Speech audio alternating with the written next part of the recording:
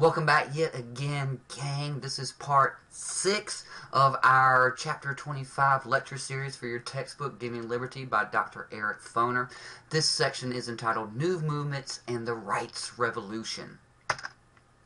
The focus question for this section is, what were the sources and significance of the rights revolution of the late 1960s?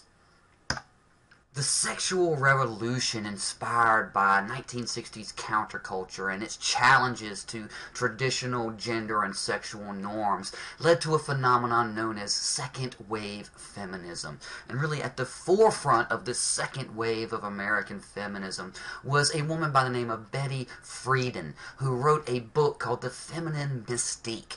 And in this book she criticized the emptiness of consumer culture and portrayed talented and educated women trapped in a world in which marriage and motherhood were the primary ambitions. She identified and defined the suburban home as a comfortable concentration camp for women that kept them confined in these very strict traditional gender roles.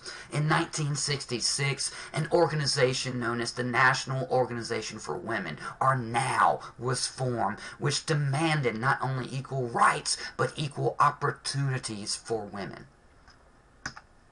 In a similar way that the first flowering of the women's rights movement in the antebellum period of American history was inspired by the sexism that women faced within the abolitionist movement, in the second wave of American feminism was inspired by similar sexism that women face within the radical and civil rights organizations themselves, where women suffered from the assumption of male supremacy, of male leadership within these organizations.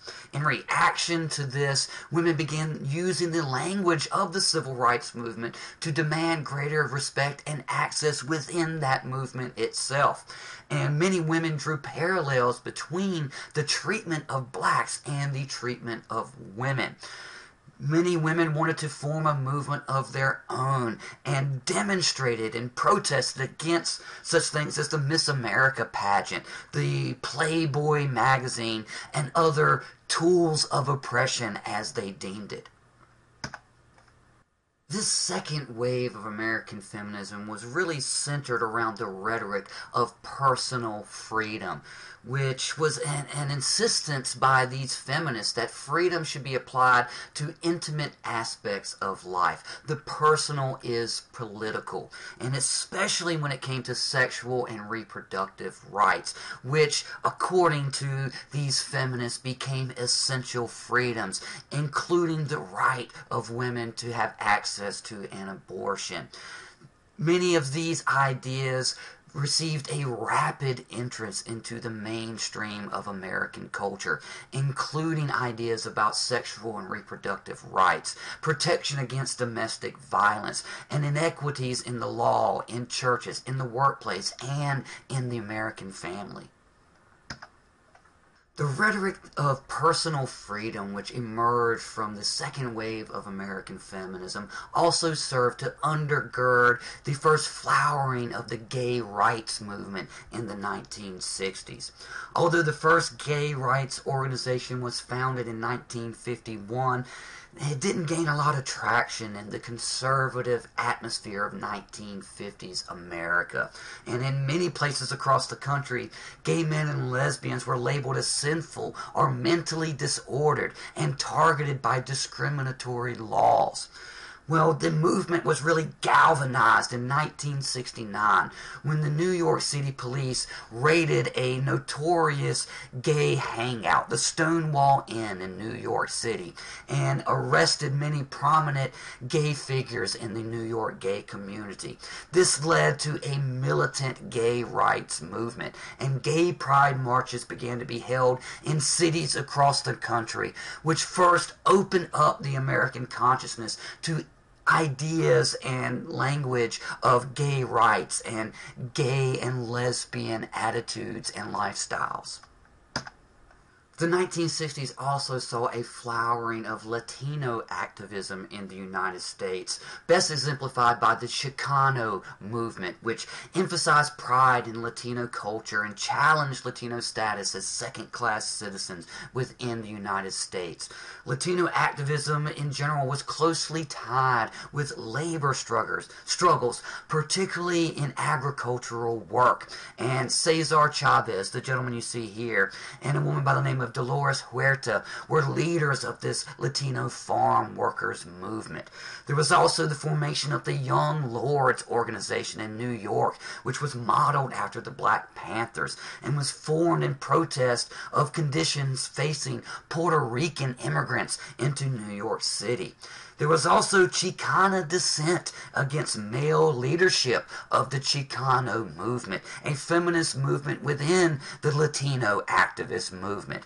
In general, Latino culture emphasized male domination, or in Latino culture what is termed machismo. And these Chicana dissenters called for equality of women, for freedom of all members of La Raza, or the race, as the Chicano movement rhetoric defined it. Not to be left out, the 1960s also saw a surge in American Indian, Native American activism in this period.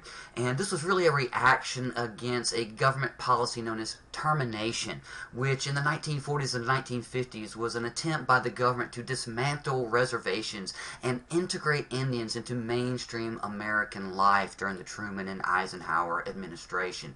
Native Americans balked at this policy and demanded economic aid and self-determination on these reservations.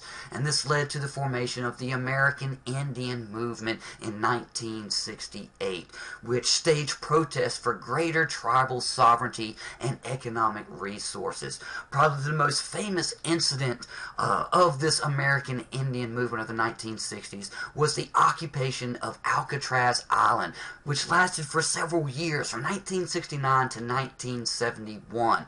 The prison on Alcatraz had been shut down for a few decades by this point and pretty much stood abandoned. And Native Americans quickly occupied the island and established it as a sort of autonomous zone for Native Americans. And for a period of 2 years, successfully were able to stave off the eviction of the island by the authorities and use that occupation as a platform to spread the American Indian movement message across American social and political consciousness. The tensions and the pressures on American society and politics that were a manifestation of these various protest and reform movements really forced the government's hand in acknowledging new rights for all Americans in this period. And the 1960s saw the Supreme Court vastly expand the rights of all Americans and place them beyond the reach of legislative and local majorities. Some of these cases included Loving versus Virginia in 1967, which struck down laws prohibiting interracial marriage. Miranda versus Arizona in 1966, which established that police officers had to read suspects their rights before being arrested. Engel versus Vitale in 1962, which said that prayer and Bible readings in schools was unconstitutional, the final division between church and state. Griswold versus Connecticut in 1965, which overturned a law prohibiting contraception. And the decision in this particular case was particularly notable for the Supreme Court recognition of this zone of privacy, as they defined it in the decision, a recognition of the right to privacy. And in this decision, the Supreme Court basically said that this right to privacy formed the foundation of all other rights for all Americans. 1973 saw the Roe versus Wade decision, which established a constitutional right for women to have access to an abortion.